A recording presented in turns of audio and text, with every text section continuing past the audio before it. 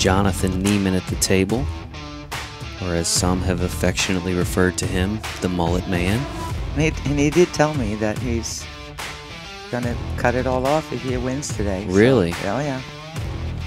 And he's got it. Jonathan Neiman, Wilmington, North Carolina, your 8-ball classic champion in the red tier, folks. How's my hair looking? Your hair is looking good. In fact, I believe Ava and Jason were talking about it, that if you won, you were going to cut it. I did say that. I did say that.